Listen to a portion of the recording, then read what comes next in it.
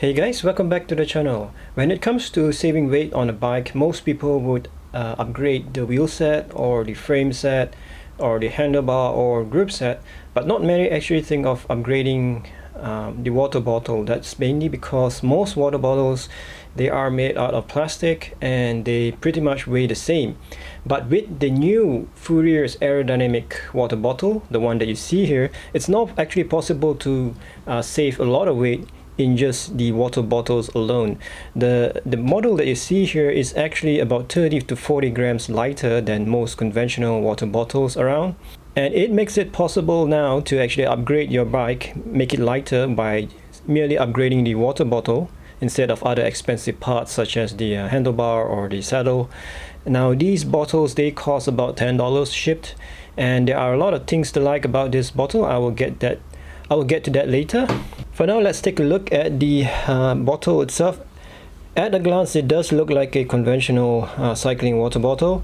Fouriers actually markets this as an aerodynamic water bottle because of the dimples, the golf ball effect that it provides.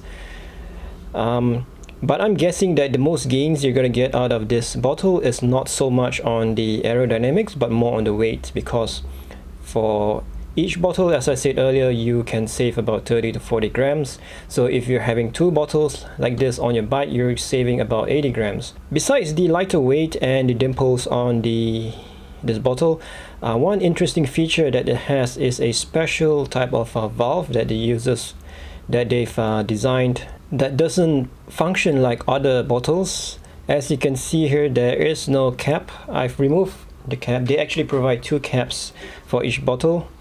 Just in case you're worried that you might splash, you might leak some water out, you can actually put this.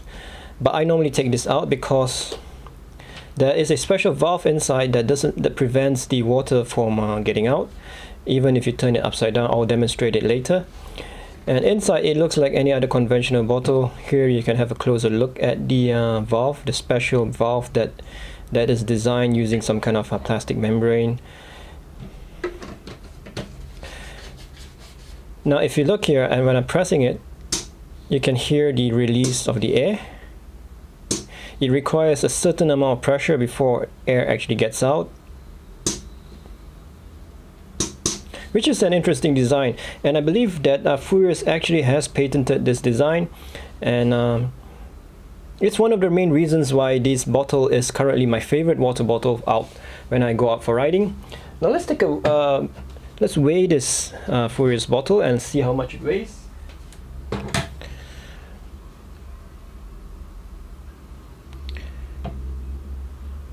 Okay, as you can see here, it weighs 62 grams. Let me focus that for you. Okay, 62 grams. Now compare that to the Elite Jossa Nova water bottle, which is a fairly common design out there. This one uses a twist to lock nozzle. Like this, it's open, and if you do it like this, it's closed. So this one weighs in at 104 grams. So as you can see, the Fouriers is actually about 40 grams lighter than the Elite. Now don't get me wrong here, the Elite is actually a good bottle. This used to be my favorite bottle because I like the twist design, the twist to lock design, and it's fairly good quality. The bottle, I like how it feels and all that. But with the Fouriers, the Fouriers simply has the edge over the Elite. One feature that I really like about this bottle, as I mentioned earlier, is the nozzle. You don't have to turn on, unplug. You don't have to pull the nozzle, or you don't have to twist anything. You just start drinking from the bottle by sucking at the nozzle, and there's no need to fumble with closures or with the nipple itself. You just put straight into your mouth and you can start drinking. So that's really nice about this bottle.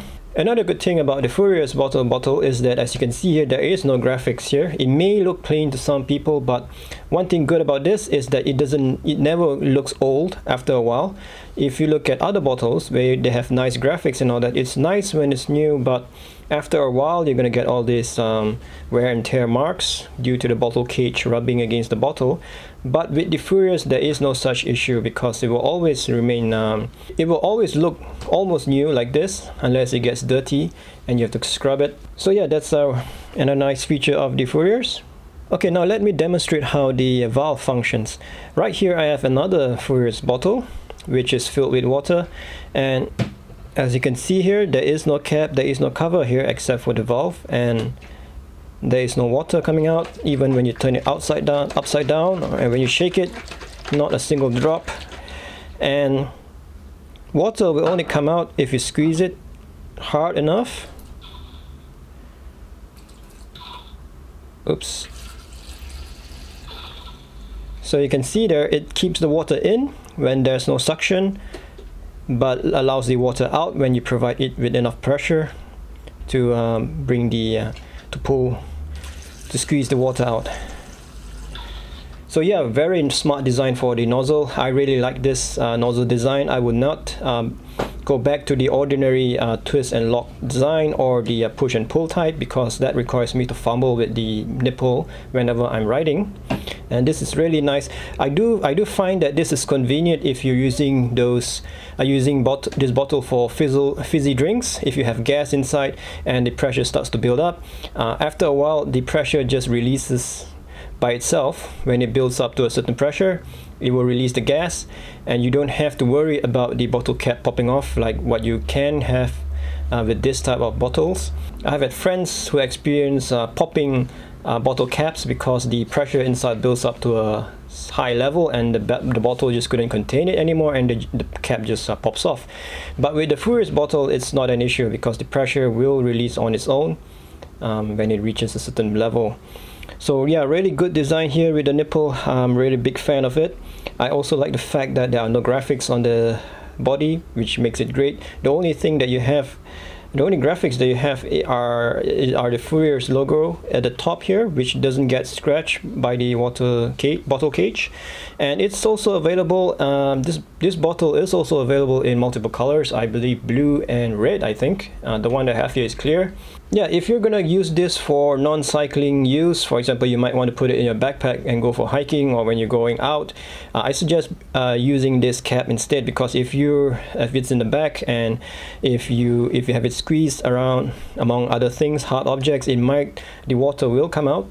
So it's always good to have this at hand to cover up the nozzle so you don't spill your water in your backpack. So yeah, that concludes my review of the Fouriers Aerodynamics water bottle. I hope you found this video useful. If you did, please hit the like button and don't forget to subscribe to my channel.